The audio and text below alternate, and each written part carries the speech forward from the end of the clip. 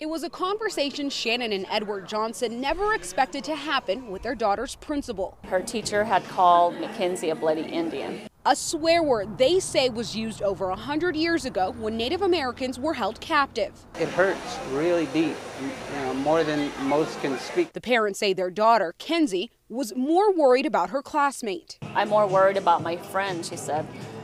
And at the time, I didn't know about the haircutting yet. Kenzie told her parents that most of her English class at Cibola High School dressed up for Halloween. Even the teacher dressed as a voodoo witch. The teacher told the students they were going to play a game. If they answered correctly, they'd earn a marshmallow.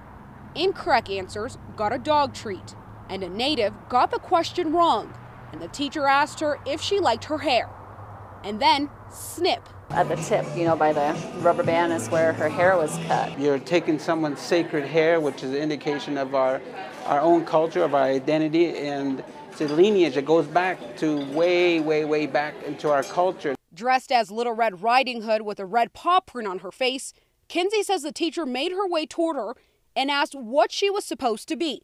A bloody Indian? She said she was in shock. She said she was infuriated. A statement from an APS spokesman says the employment relationship with the teacher has severed.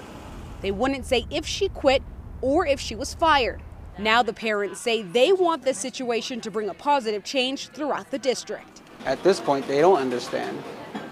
But what we want to do is work with them, create some policies and procedures so that in the future, when another event happens, there are recourse. Katie Marsh, KOAT, Action 7 News.